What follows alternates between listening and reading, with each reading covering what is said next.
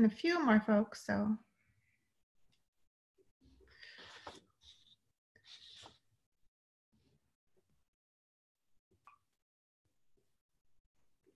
But maybe we should go ahead and get started.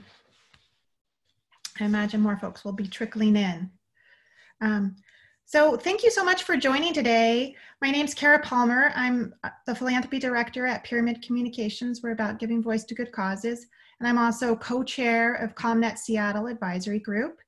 I think a few of my advisory group members are going to be joining. I don't quite see them on the call, but we have Karen Westing with Philanthropy Northwest, Eric Hauser, who's an independent consultant, Daniel Zavala, who's with Building Changes, Marissa Kaiser, who's with Casey Family Foundation, Judy Tahat, who does a number of different social change endeavors, and Ann Martins, who's with the Gates Foundation.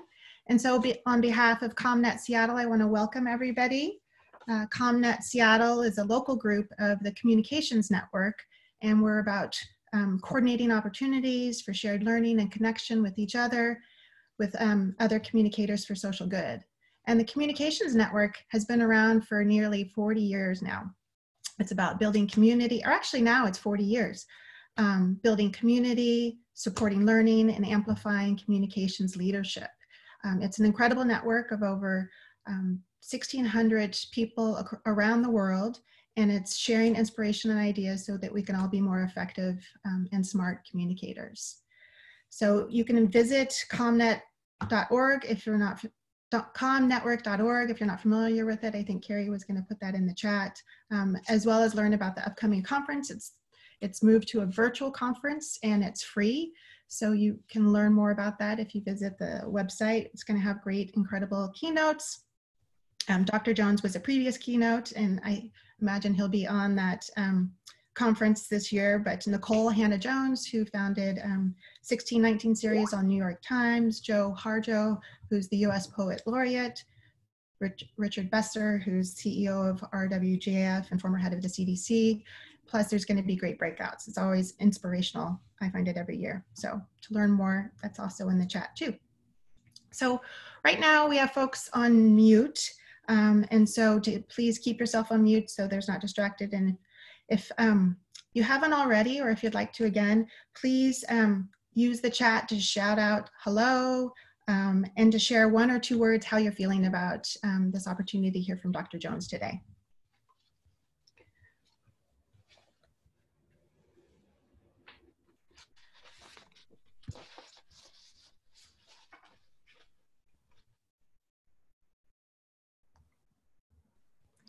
Well, as folks are doing that, I'm going to go ahead and share my two words. My two words are both honored and delighted that Dr. Jones is with us for a conversation about racial justice and renewal. Through his civil rights advocacy and his ongoing march for justice, he's really influenced generations. Yeah. Okay, there you go. Thank you very much. Hi, whoever just joined, if you could put yourself on mute, that would be great. Thank you. Dr. Jones has really influenced generations and changed the course of the nation.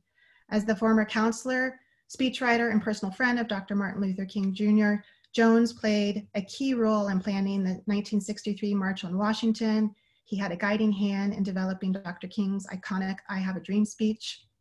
He was also the one who smuggled Dr. King's handwritten letters out of jail that were then published as a letter from a Birmingham jail, or also known as The Negro is Your Brother. And he was instrumental in securing the bail funds for the release of Dr. King and many other demonstrators. Dr. Jones has also shared the spirit of Dr. King in his timeless and moral beliefs in writing the book, What Would Martin Say? And he revealed an insider's account with his second book, Behind the Dream, The Making of the Speech That Transformed a Nation.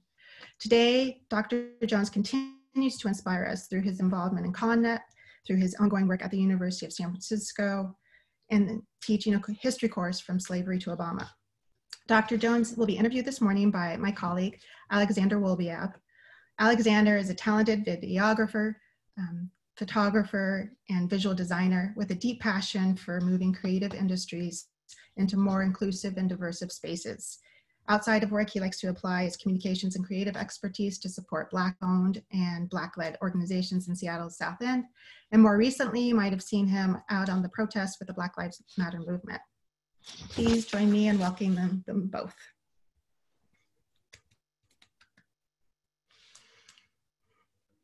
So take it away, Alexander. Great. Thanks for the introduction, Kara.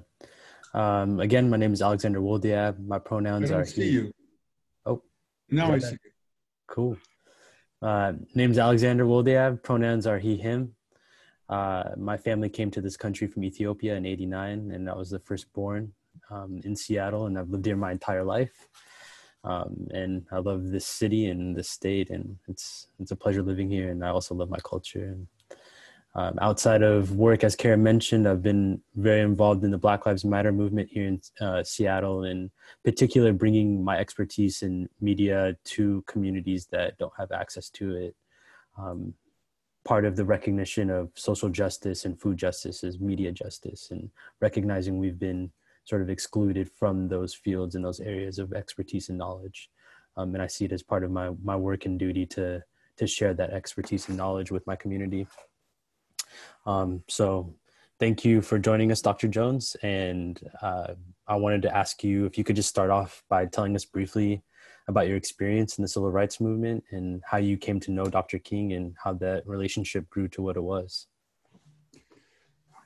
Thank you so much. Within the restraints of time, I'll try to be very brief. I met Dr. King when I was 29 years old and he was 31. He had been indicted by this state of Alabama for tax evasion and perjury, lying on his income tax return from the state of Alabama, allegedly. And his chief defense counsel, Judge Hubert Delaney, knew me, and make a long story short, Judge Delaney had an exaggerated opinion as to my abilities. So he insisted that I was living in California at the time. So he called me to try to persuade me to come and to take responsibility for preparing the legal defense of Dr. King against these tax evasion charges. Dr. King had three other able lawyers.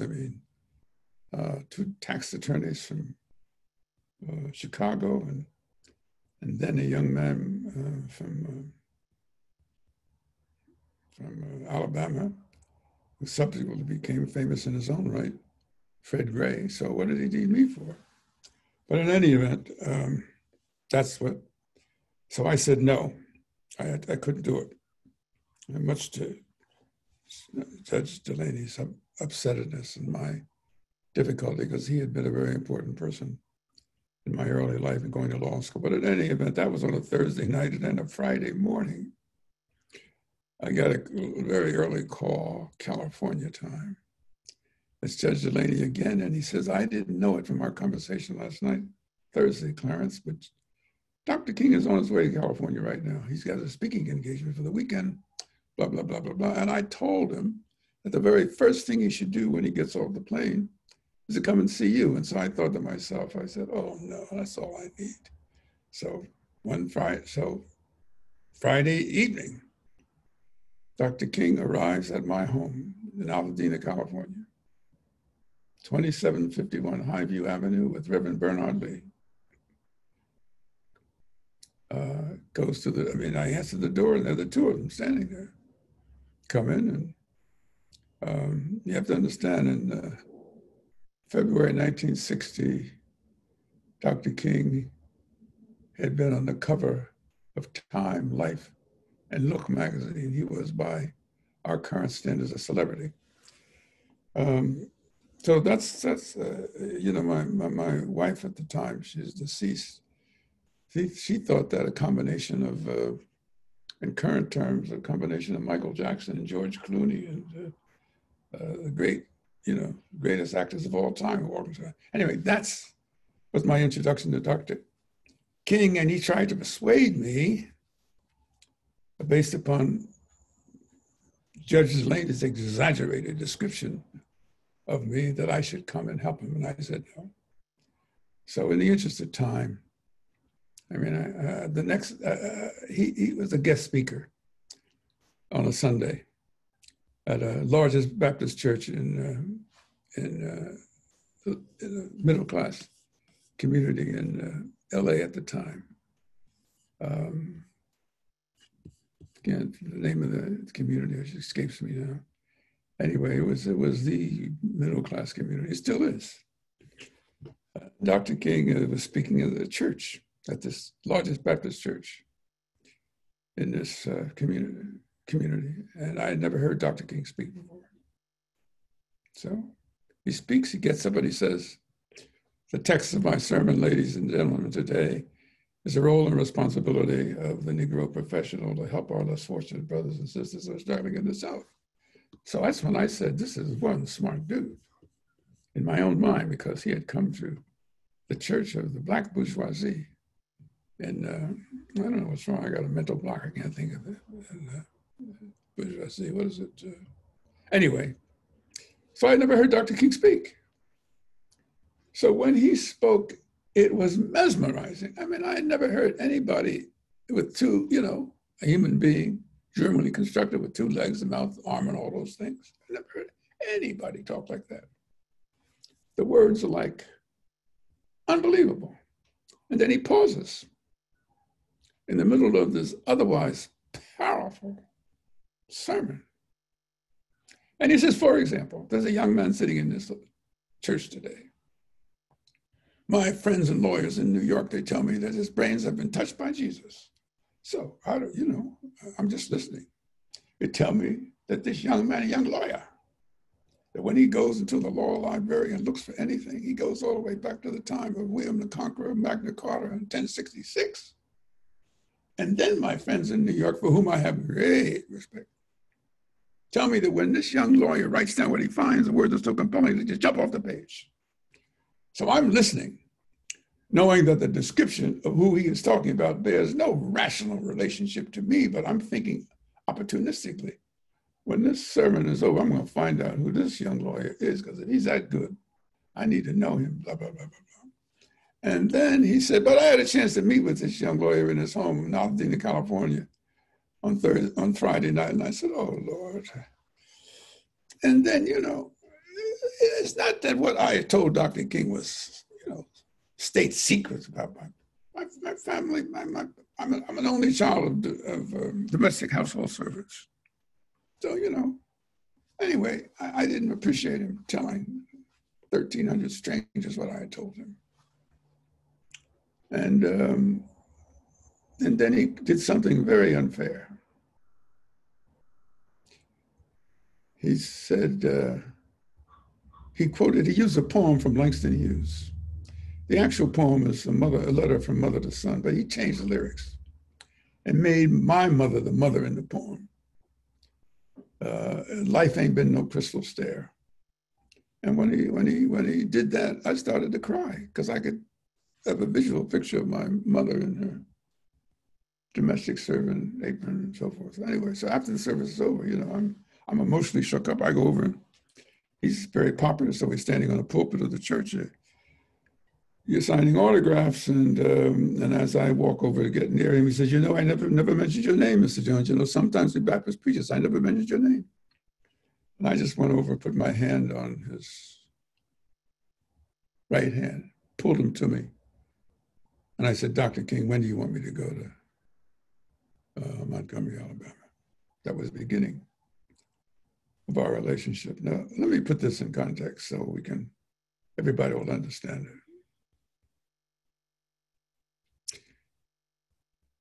In 12 years and 4 months,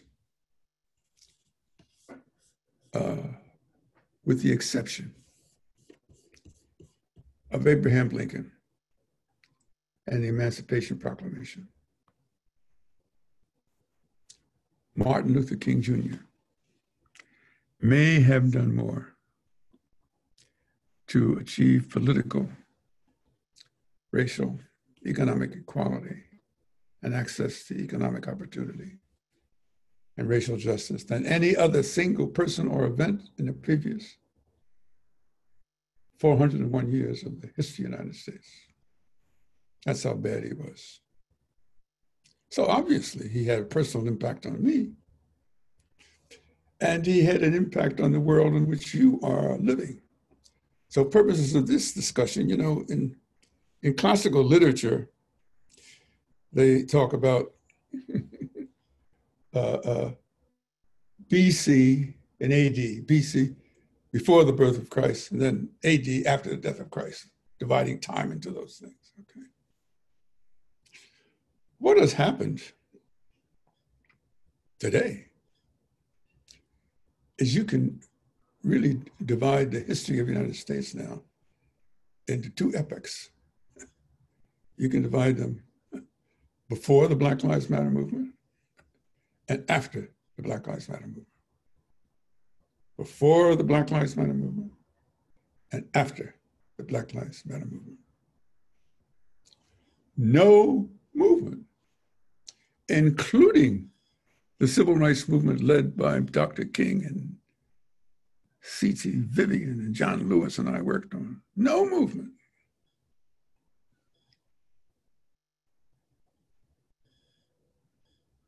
has so transformed a majority, an overwhelming majority of the people in the United States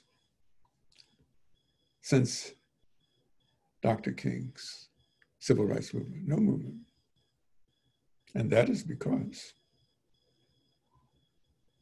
at best, we had a very devoted, dedicated minorities, group of white people who supported us. And the majority of those persons who looked white were Jewish.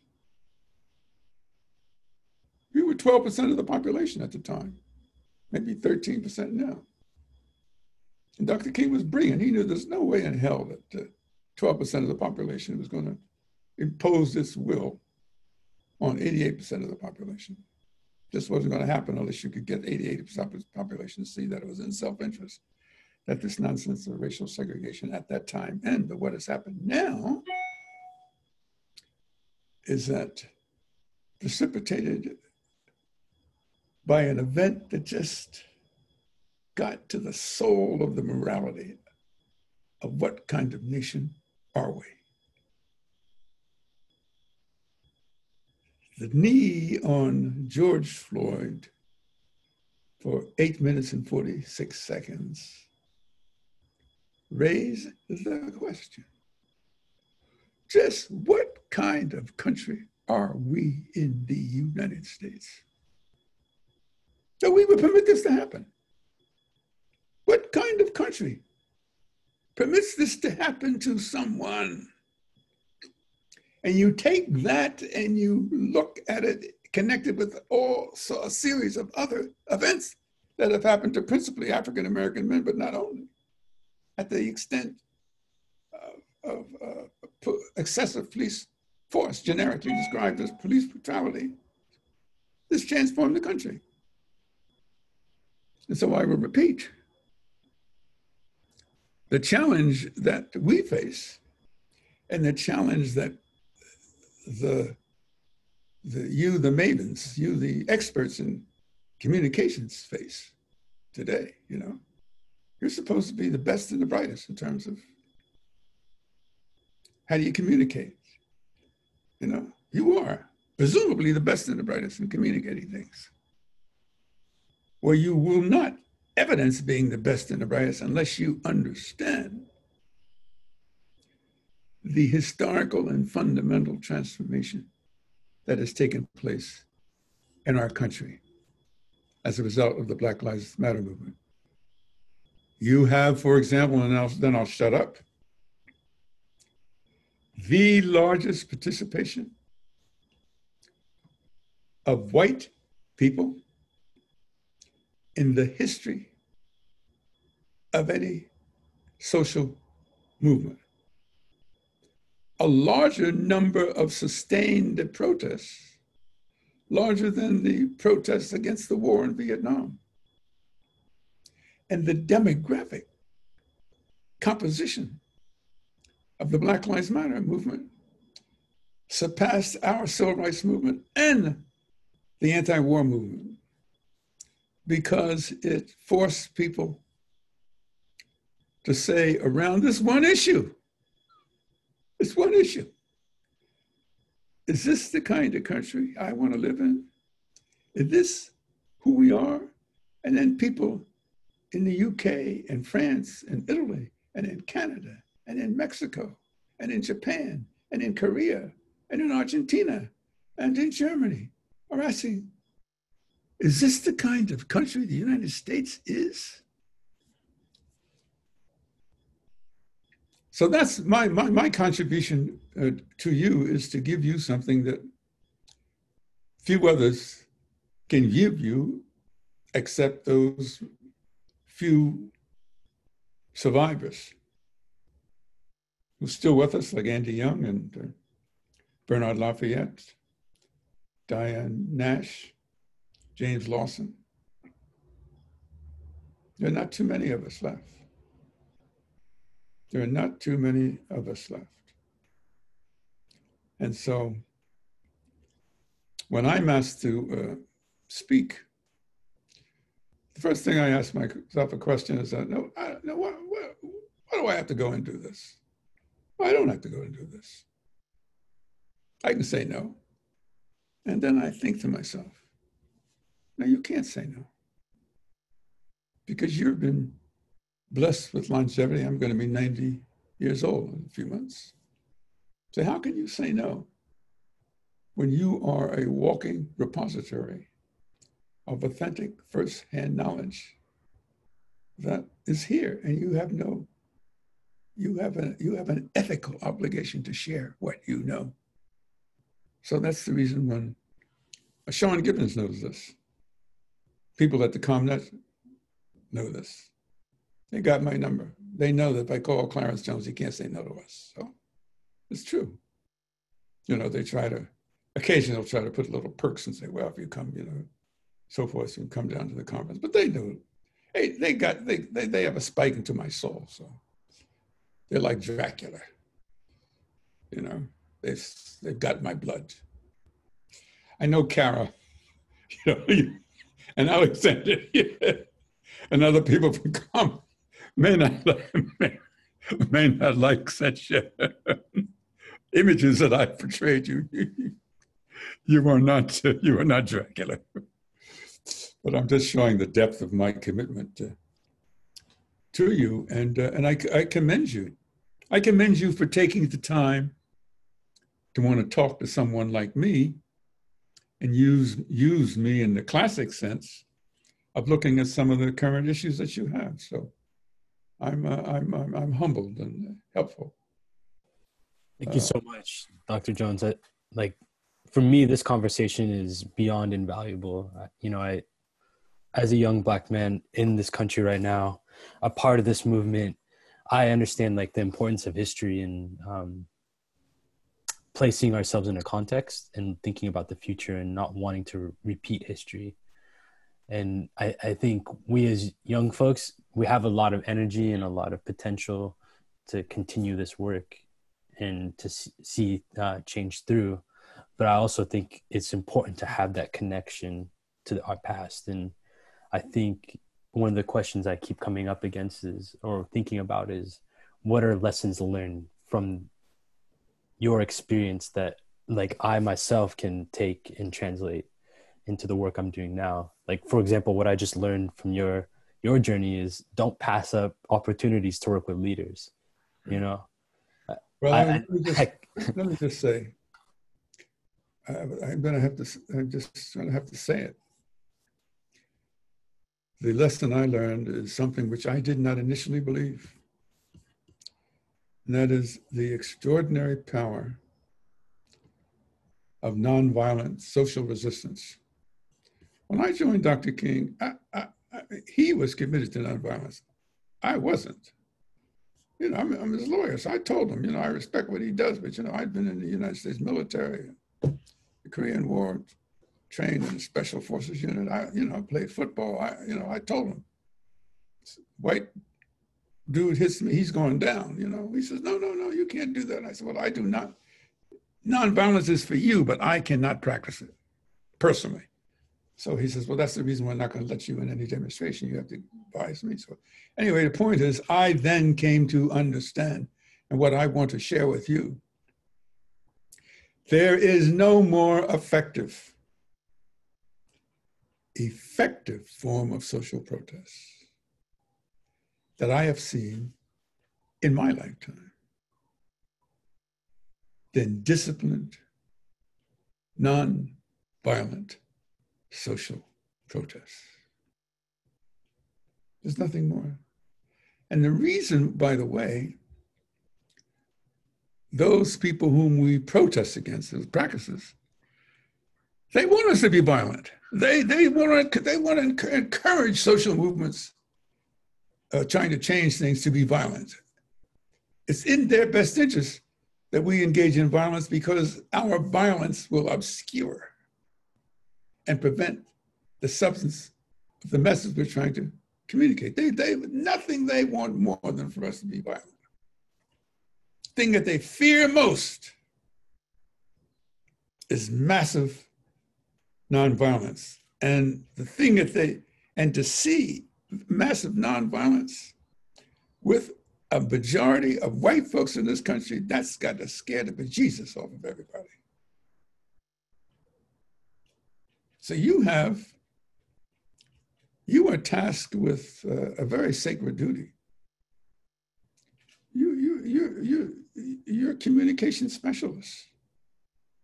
Your art is how do you take your message based upon the foundations of whatever you represent and communicate it in a way that will help the foundations or organizations that you represent to better understand what they should or should not do with their money.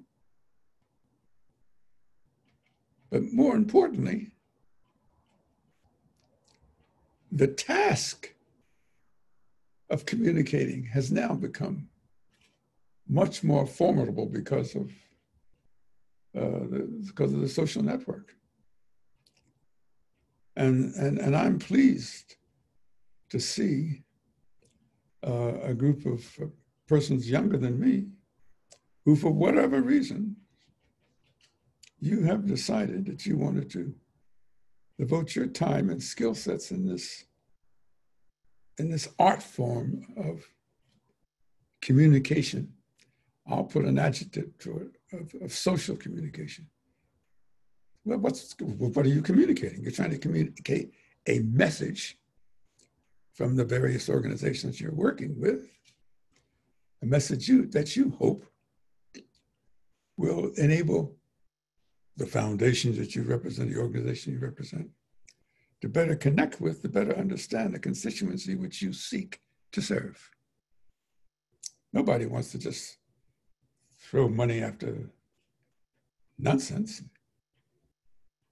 As rich as we may be, there still is a desire to be sure that if I'm going to make a grant or if I'm going to support something, I want to see that it at least has the realistic potential of making a difference. So I commend you all for that. And you cannot get disheartened.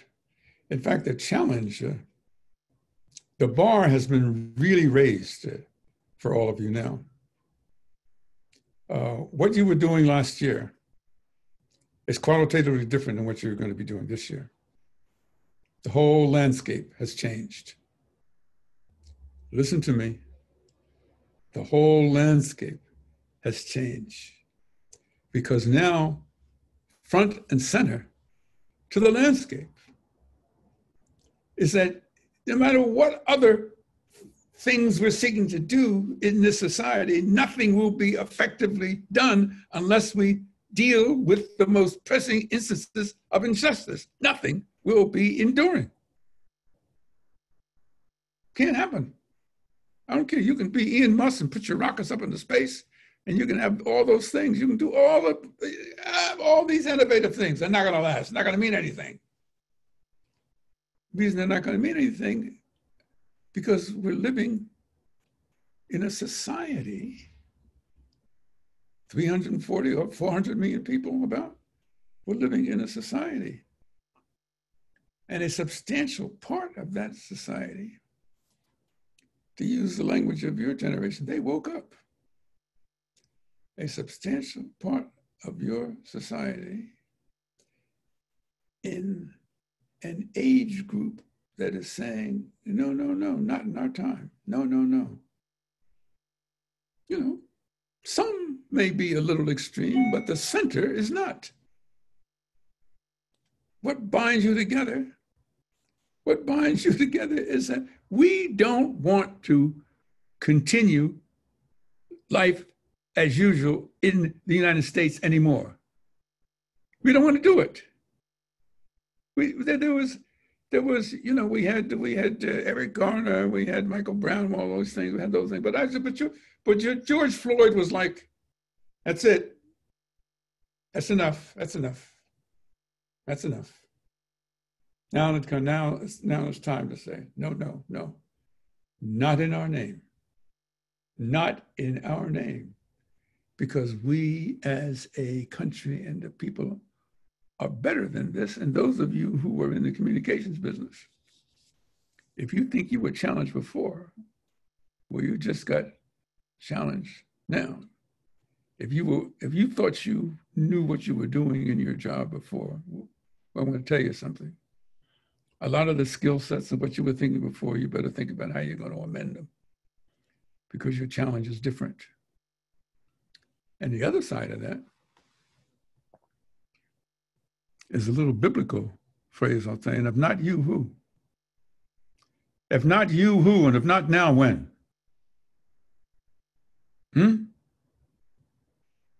You're the best and the brightest in this country. And if not you, who?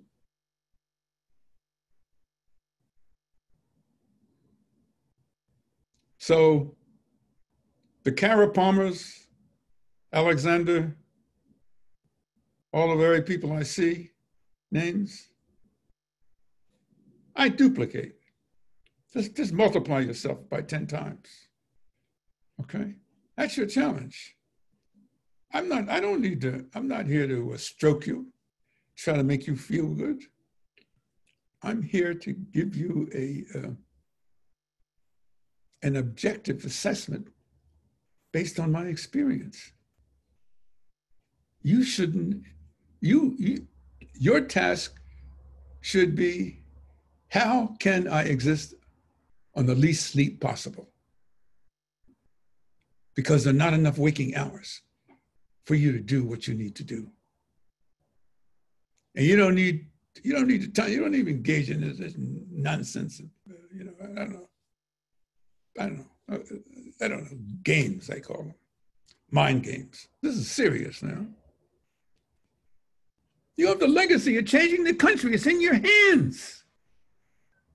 It's in your hands.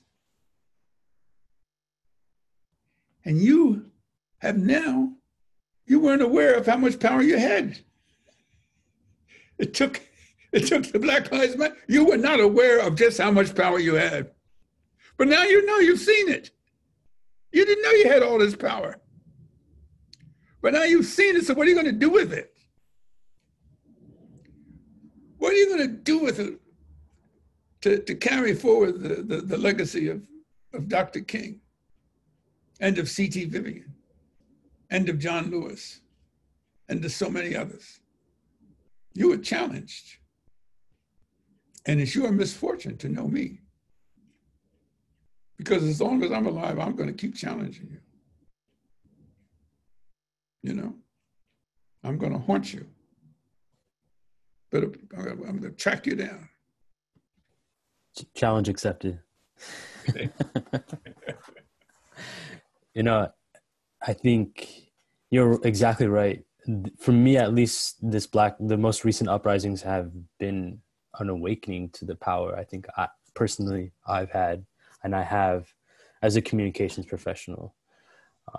And I think a lot about accountability that I have to my community, but then also accountability that I demand and ask from white allies. I don't hear you. What's happened? Oh, Okay, continue. I didn't.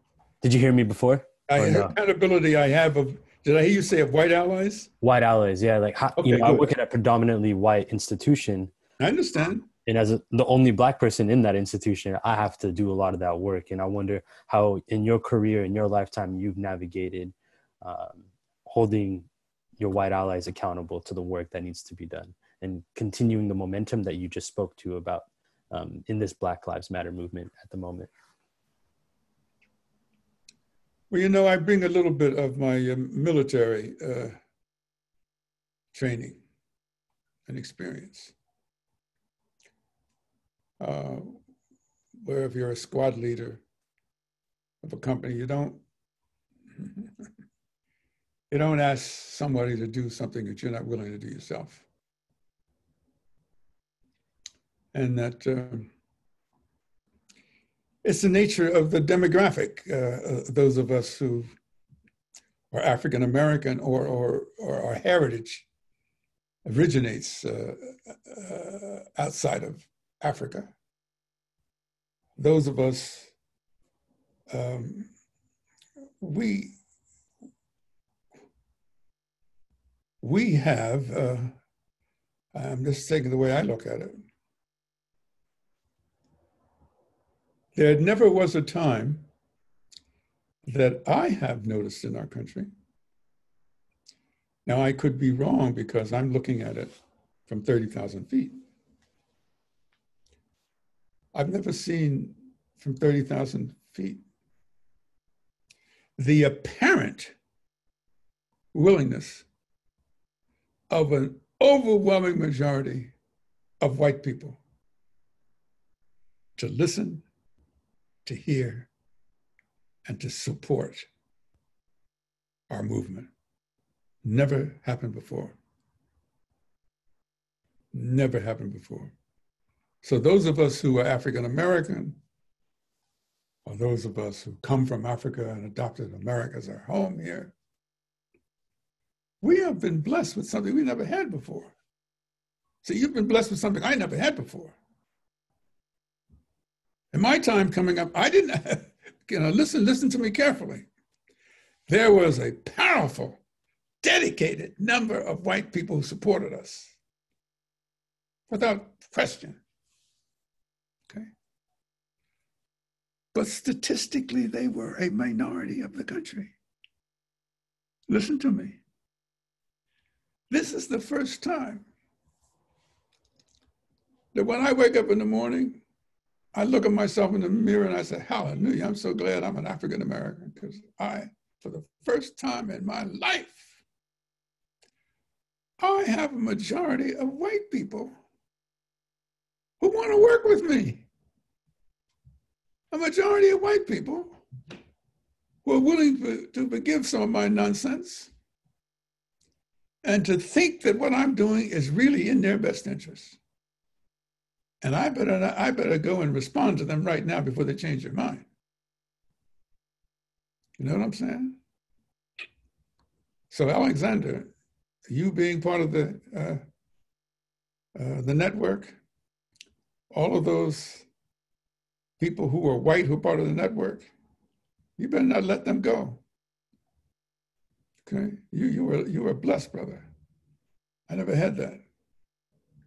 And what is blessed is that I have enough experience to know. I mean, I don't have to talk to each of you. I mean, I've traveled around the country.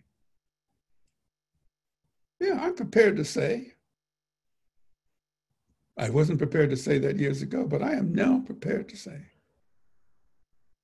I may not know them. I mean, I know a few of them, but there are a large number of white people I do not know. But I am convinced they share the same sense of morality, the same sense of social justice that I do. I just don't know them. I'm convinced of that. I mean, I'm blessed, sure. I'm blessed to know a Sean Gibbons, right? I mean, please. He's like, I've adopted him, made him part of my family, you know? I'm blessed to know some of the people at the communications network. I mean, this is an extraordinary time. You will rarely have, in my observation, and I don't know how long it'll last. There's always a point of what I call the counter-revolution, the people who want to take away what we've achieved, who want to destroy what we've done. But so far, this is a opportunity. This is a time of maximum opportunity. The opportunities for those of you who are part of ComNet and who consider yourself, quote, specialists in the communications business of social ideas. There's never a greater time than now. All of you should be jumping up and down. You shouldn't even go to bed. You should say, I can do without sleep, because I don't know how long this is going to last. I want to take advantage of it. All of you. You're never going to, listen to me now. I'm not trying to be over dramatic. I'm telling you, let me tell you, those 90 years I've walked and been around, they have not been easy. But I am telling you, I am blessed to live to see what I see. Thank you. I really appreciate that response. I think we're going to open up questions to all the participants, and we have our first from Sully Moreno. Sully asks, I feel certain that advancing racial justice is something I will have to work on for my whole life. How do we explain to partners and stakeholders that this work isn't just a one and done project, while keeping them motivated to do work that may take a long time to appreciate the true impact? Thank you, Sully. Well, I understand there is a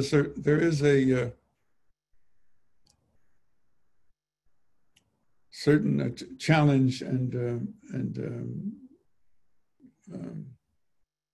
an appetite, a talent, and to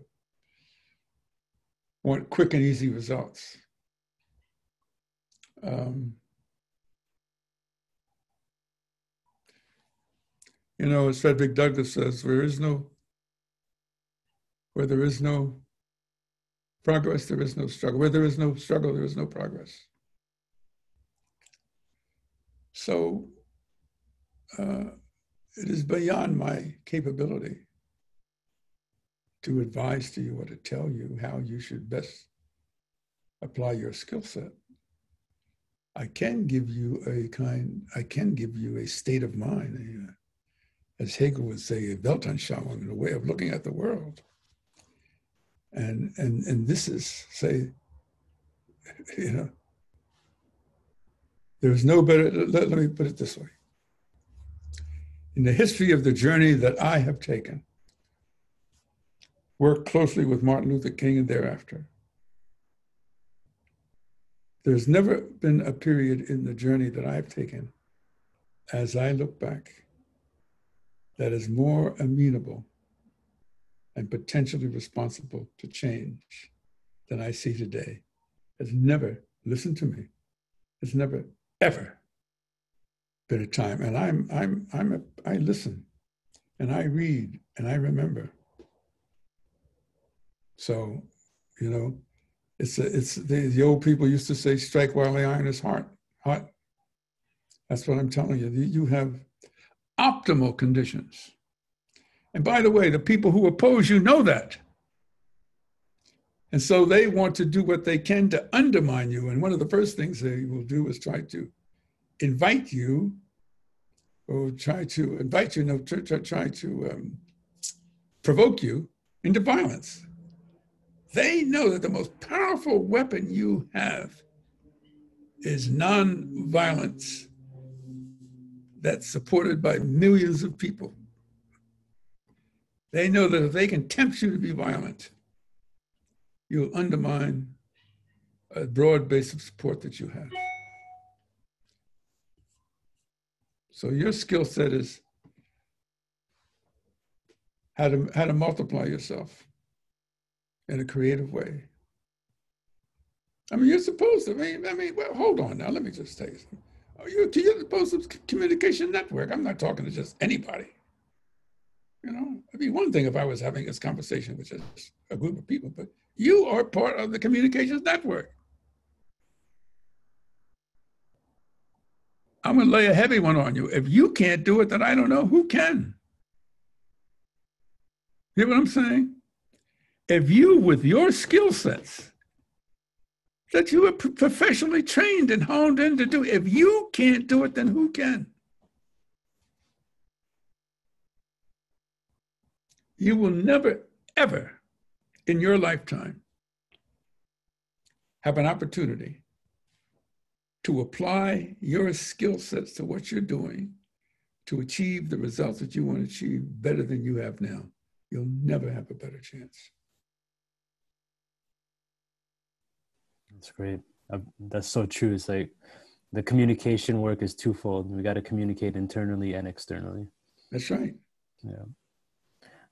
We have another question from Cindy Oldnick. She says, you sound much more hopeful than you did in June when you last spoke with us. I'm so glad. If we communicators can make one specific change happen, what should it be?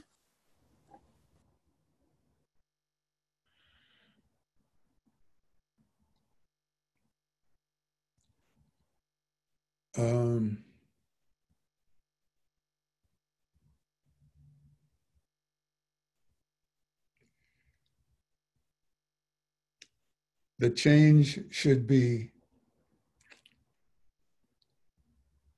I don't have the specifics, but I don't want to make the police our enemy. I want the police to be part of our neighborhoods and our friend, our part of our community. So the one thing I would want to avoid, I don't want to go down the road where it appears that we're trying to institutionalize the police as our enemy. They are not. Demographically, African Americans need the police in their community greater in some instances than most communities. So when I hear defund the police, I'm saying if defund the police means reallocating resources so that they can be more effective, I'm for it. But if it means shutting down the police department, no, I'm not for that. African Americans, community need the police greater than some other communities. And so the one thing I can say to you is do not be provoked to violence. Stand your ground on the righteousness of your cause. Do not be provoked to violence under any circumstances. You have, think of it. I mean, I'm not saying you won the game, but think of it. I mean, my God. In months, not years, in months. Let's just take a brief period, 6 months.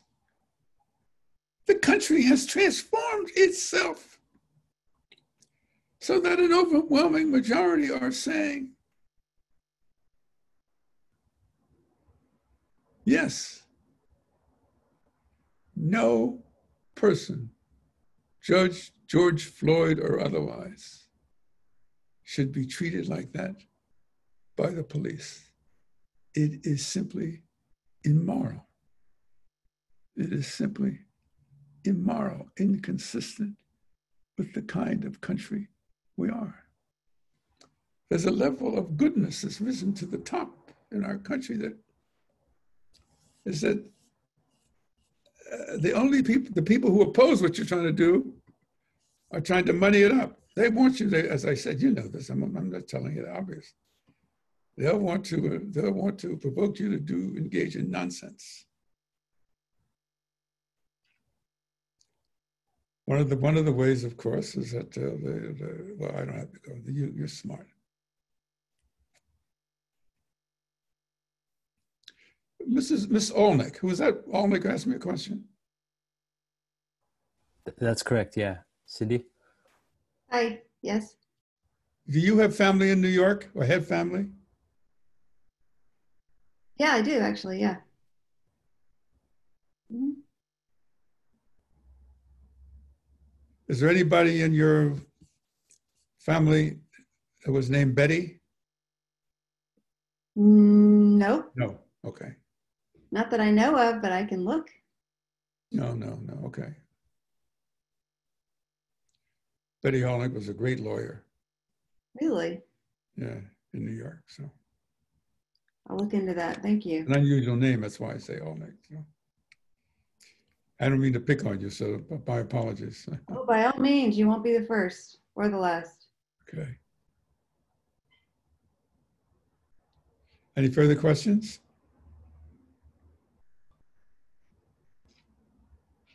Well, let me ask the question. On the assumption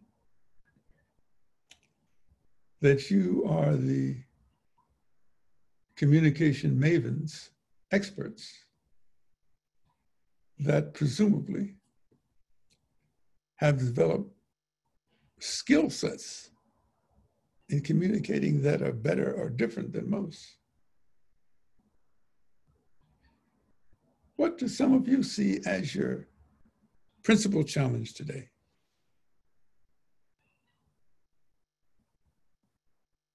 What do you see? I mean, I'm saying to you, you may not agree with me, but I'm saying to you that you're with an environment that just transcends geometrically what we had. Okay? You're in a stage of history in the United States in which you have a basis of support that we never had. So I guess I'm challenging you. How are you going to respond to this?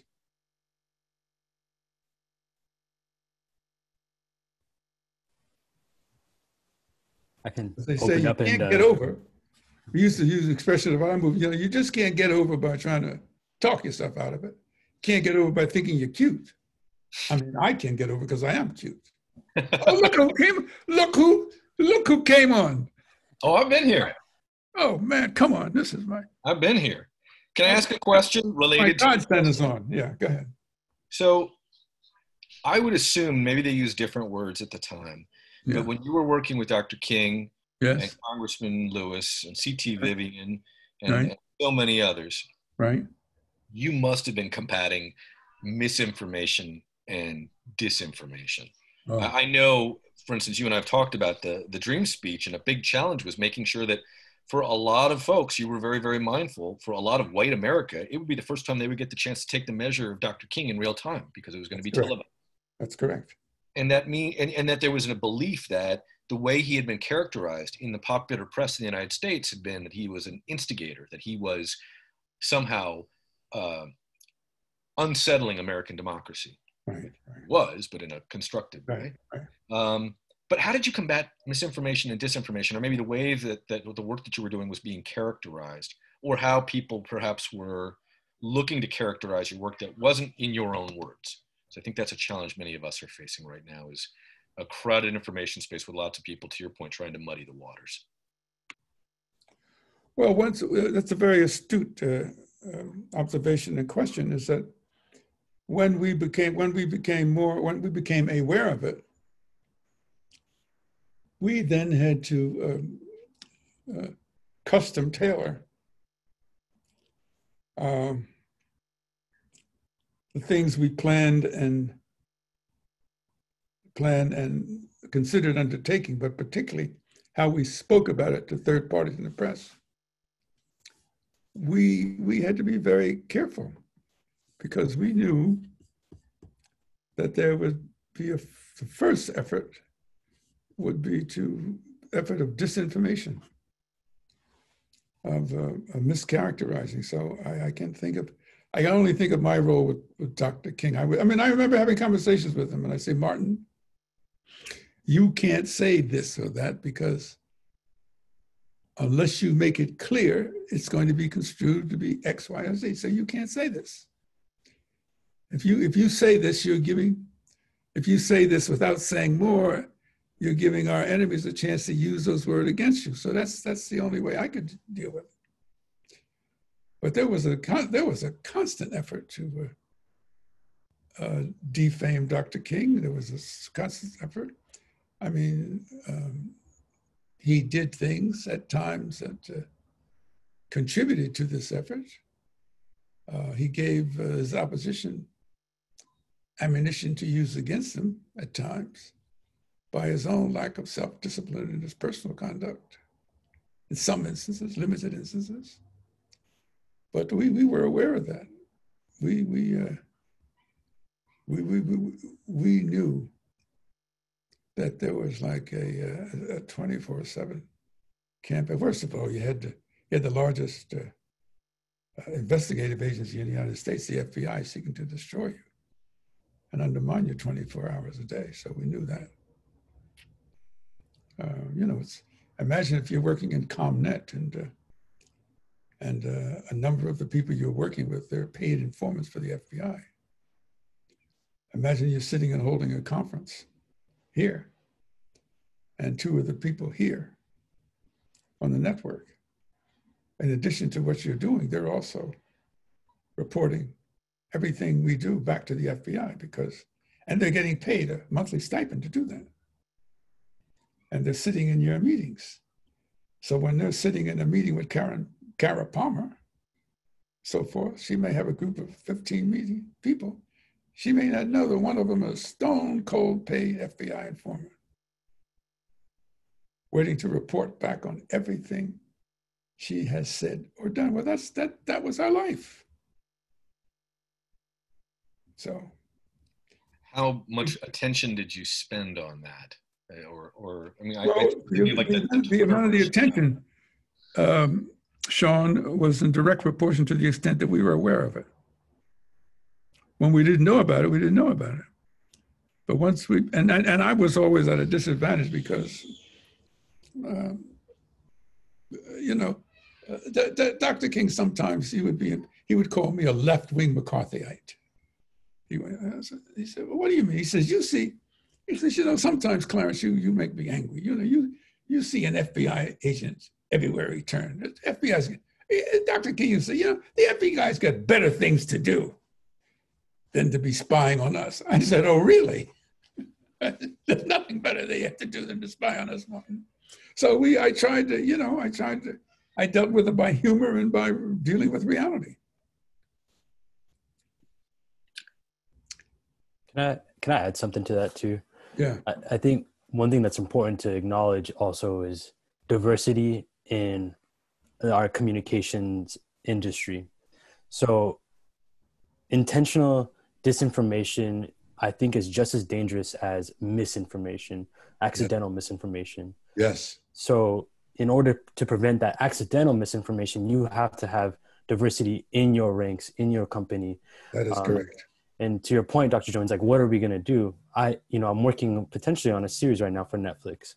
And what I've understood is that you can't get a show greenlit in this country if you don't work with a production company, a white production company. Yeah. Right.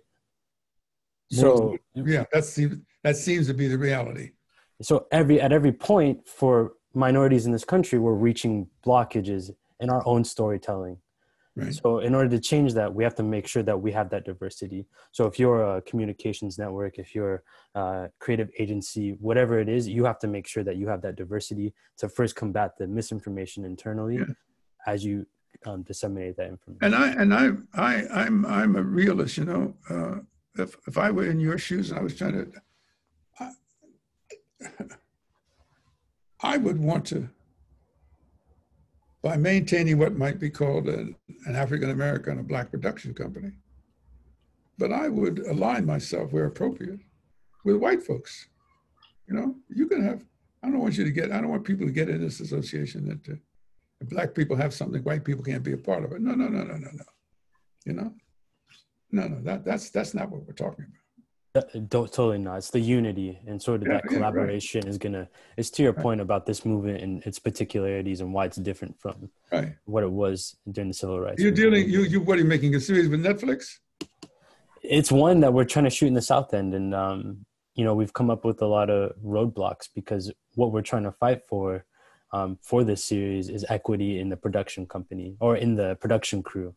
So we're saying, if you want to tell a story about our community, then you have to come in and train us. You're dealing with Netflix? You're dealing with somebody from Netflix? It's a production company in New York and a studio out of LA. So are you familiar with these equity riders? Have you heard about them? Totally, yeah. Yeah, so USC might be a good resource for you. University of Southern California was actually the place where they started developing that idea initially. If you want to reach out to me offline, there's a couple of folks I know who might be able to be helpful to you. I know that effort took flight over the last 2 or 3 years. It's run into its own roadblocks, but that's a power dynamic, right? And if you want to make something and you want to make sure equity shows up in every piece of the production, it takes the folks at the top, not just in the production offices, but the creatives or whoever it is who has the name behind it, putting those equity riders, and they're becoming increasingly common. I'm kind of disappointed it hasn't been part of the conversation lately. I understand there's other things going on, but it's a very, very powerful tool for folks working in the creative community. In much the same way at the network, we have basically, I don't know if we make a big deal about this publicly, but we just don't host conversations that feature, particularly like ComNet, it's just white men. That's not. All right, Alexander, if you send me your email with your telephone number, I'm going to, as a one-time thing, I don't want you to get in the habit of doing it. Okay? But I'll call up Netflix. I know who to call. Okay. And I didn't mean to derail the conversation. I was just mostly using it as an anecdote. I know Netflix. I'll call. Okay. I appreciate that. I know how to put I know. Yeah. They don't want to hear it. I mean, they respect me, but they know when I call, they got to do something. I appreciate that, Dr. Jones. Okay, I'll do that. Another answer to your question, Dr. Jones, like what do we have the power to do within our field? And I'll just offer this up. I'd be curious if one of my colleagues would kind of pick this up and carry it forward. Is we spent a lot of time at Network HQ and with a lot of our colleagues here and elsewhere around the country thinking about how do you operationalize the values or the concepts or the principles of inclusivity, of diversity, of equity. So not just going and doing a training, not paying lip service to it once or twice a year, however that may show up, but really thinking about within the social sector, because we're the do-gooders, because we're in the problem-solving business, sometimes one of our strengths, but also one of our weaknesses is we tend to define people through their problems. And it means our friend Travian Shorters has done a ton of work on this, that it's hard to lift people up when you're putting them down. And a lot of foundations and nonprofits lead with what's missing rather than the aspirations and the shared values that we all have. So I think— You just answered your own question. Well, I was going to say, I think we have a narrative project in front of us. Our country's going through it right now, but I think our field in particular has a real challenge to sort of think about. I don't know how many of you spend a lot of time thinking about like deep narratives, right? Like how your brain works. Yeah, right. Stuff is conventional wisdom. I think a lot. If you as a communication experts don't think about it, who will? That's right. If it's not you, who? And if not now, when? That's what I'm trying to tell you. And that's the reason, in fact, this is so important, is that but for the COVID, if we were coming together in real time like we used to come together, this is so important. I would want to see that as part of an agenda for, you know what I'm saying? Mm-hmm. As part of a program, that very issue we're talking about. And so it's so important. You have to use your creative skill sets, Sean, and try to see that is a, how can I put it? That is a subject that is at least considered. Doesn't have to dominate any part of our, you know what I'm saying? I do. I mean, to the point where, as we gather for V, which I hope you all will join us for, we have, last year in Austin, we had a diversity, equity, and inclusion track. So if folks wanted to be thinking about this. Right. This year, and I hope we're not getting this wrong, so tell me if we are, but we are not going to have a diversity and inclusion and diversity, equity, and inclusion track. Instead, we're going to insist every session weave that into the learning, into the presentations, because we think it's not separate. It's not something over here that you go visit occasionally. Okay, I got you. It's got to be part of everything that we're doing. Well, if you're going to do that, then you're on the right track. I would challenge everybody on this call to go and look at your website after we get off here and ask yourself, because I think a lot of us do this, what are the images that you're using to illustrate the problems you seek to solve? Come on now. How do now. you describe those problems? That's right. Because I have a feeling a lot of us are not inviting people to solve the problems with us. We aren't framing the work that we do through questions, the how might we, or the what if questions that are so uplifting and inspirational and inviting, right? That bring people along. I think a lot of the ways we do it is we seek to fill in the blank, negative word for something else, negative word, in order to positive. Right. That's a problem. And we are, as society's do-gooders, deeply guilty of that. I'll put one other piece on it because y'all didn't tune in to listen to me, but hold on.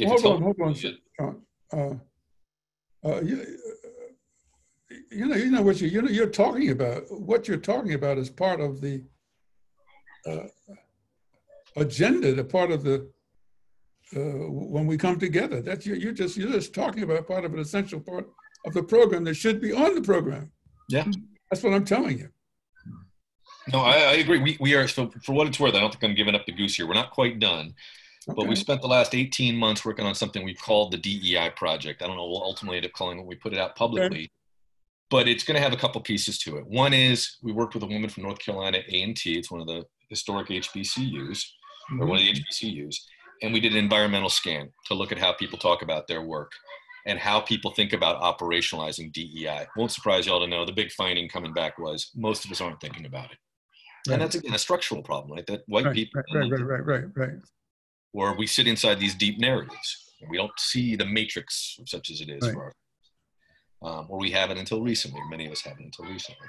We're going to create some tools that are going to be sort of bucketed out around the different pieces of work that folks who sit in a communication shop might do and allow you to do assessments. How are we doing? Because we know every organization is sitting in a slightly different spot. Some are further along, some are further back. But allowing people to see where they are and then see where they might supplement or build a little bit of strength, kind of like when you go to see a trainer, right? Your arms are great, you need to work on your legs. Your legs are strong, you need to work on your back, whatever it is. That's kind of the theory. We're going to have that out in the world probably in the next couple of months. If y'all will just bear with us, it's been a big piece of our purpose kind of quietly for the last 18 months or so. But why is this all super important? And I'll just give you a little data point, then I can shut up. Independent sector has been doing a lot of work on understanding civic life and the role the foundations and nonprofits play. And one of the baselines I needed to know was, how do people think about foundations and nonprofits in America? Right. What they discovered recently was that, and this is a very, very credible survey, it was about 2,000 people across the country, checks all the boxes for being legit, was that about 78% of Americans, so that's a lot of folks in Seattle, but folks in Idaho and elsewhere, thought that nonprofits were constructive forces for good and an essential part of a healthy civil society. They were the do-gooders in society. They were constructive, 78%. That's a super majority, right? I don't need to tell you all this. Right. Government sits at about 20%, and so does business. 78% is crazy. Yeah. Probably couldn't get 78% of us to agree on what kind of pizza to order, right? 64% of those same folks put that same level of trust in foundations. The lower level, because philanthropy is a little bit of a black box. But suffice to say, there's a couple words for what that represents. And it's either social capital or political capital or both. And it doesn't do you much good sitting in your pocket. You're meant to spend it. And so I think hopefully a lot of y'all are kind of on the same journey that we are, which is thinking, how do you spend it in a way that's most effective, that's most efficient, can do the most transformational good? Not the marginal stuff. We got to do that too, but the big stuff. I think that's in front of us. And maybe just one last thought, which is a little bit unrelated, but maybe we didn't have a big turnout. We did a webinar yesterday with Fair Count, which may or may not be on people's radars, but I've been talking too much. Kareem, can you, you were with us. You want to share kind of 2 or 3 highlights of what we learned from Janine and Rebecca yesterday? What's Fair Count? Fair Count is an organization that was founded by our friend Stacey Abrams, who was with us in Austin last year. Oh yeah. Okay. That is focused on getting a good count for the census. And maybe no, you don't have to say anymore. I got it. I'll tee up Kareem here by saying they estimate, the folks at Fair Count, we know because of the pandemic and because life is complicated and people don't have a lot of trust. The United States Census is on track right now to undercount the Black or African American community in the United States right now by about 15%. Jesus. $1.5 trillion in federal budget dollars that get distributed around the country is at stake. It's not like it's not going to get spent. It just won't get spent in largely African American communities if they don't get counted. It also has a profound impact on how we apportion political power, right? Oh yeah. Who gets the vote? How we gerrymander, how we set up congressional districts. I can say this to y'all. I think it's being recorded. So can I jump in here? Yeah, Kara. Sorry, I really appreciate you sharing these questions and the information. We advertise this as a 12 or 11 to 12 minutes. Yeah, we've gone over. So we're going a little bit over, and I'm just sensitive of people's others' time that we're starting to lose folks. Yeah, if anybody needs to jump, do. Okay. Yes. Would love to give Dr. Jones an opportunity to say some closing words. And then maybe folks want to, with the Fair Count, is that going to be on the website? That people? I think we just posted it. Kareem, is that right? Yes, the video is available. Great. And notes, if you want to. Great. And this video will be available too. We'll post it on the website. And folks my words are very simple. If not now, when? And if not us, who? If not now, when? And if not us, who's going to do it? And I simply spoke to you earlier, which I tried to indicate that there's an external objective environment out there that my experience, my perception based on my experience tells me that this is one of the greatest opportunities that has occurred in our country in the past 60, 70 years. And it's yours for it's great. You're never going to find, well, it certainly won't be in my lifetime. It's something, it's unprecedented, the opportunity you have now. Unprecedented. Well, we're so grateful for you taking the time, making the time to share your experiences and your thinking with us, Dr. Jones. I know that you've inspired me and you've also challenged me and given me a lot to think about. So I take that to heart, and I imagine that many others are doing the same. I'm also grateful for my colleague, Alexander, for facilitating the conversation with you and sharing his experiences and insights and challenges as a Black man, and talking about the Black Lives Matter movement that he's been very involved with. And then thank you, Sean, for jumping in, and the other folks at the Communications Network for making this happen, with Kareem and Carrie and everybody else who joined us today. Really hope that you'll take away what Dr. Jones has shared and go forth and do good work. Okay. Thank you very much. Thank you for having us. Yeah. Good. Thank you so much. Be safe and well, everybody. Thank you.